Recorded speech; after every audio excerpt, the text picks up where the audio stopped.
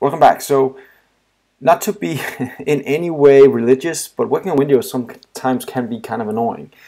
This worked on Mac right away, but on Windows I get this error when I try to actually do the installation of my REST API. So this is the first run I did, and it crashed.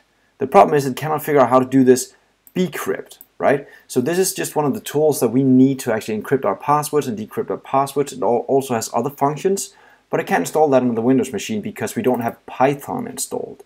Now, I'm not going to install Python on my Windows machine because I don't want to.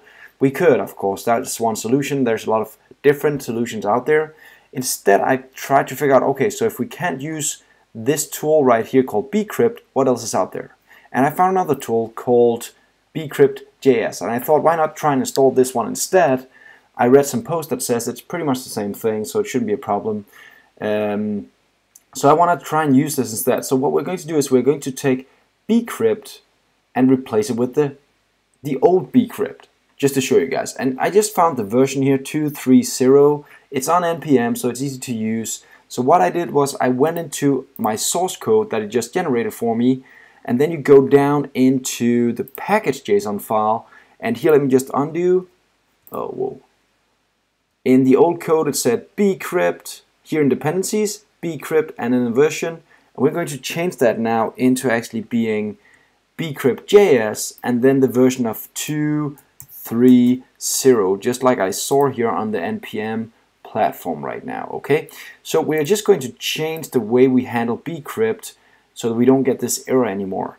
And now that I've changed the package.json file, all I pretty much have to do is just run an npm install again. Of course, I need to save because I didn't do that. So I save, and then I just run the npm install again, and everything should be running. I'll just let this run just to show you the end result. So I already installed this, so I'll get something like this, but now it's actually installed, and that means that now I can actually write npm, just like his guide here says, and there we go.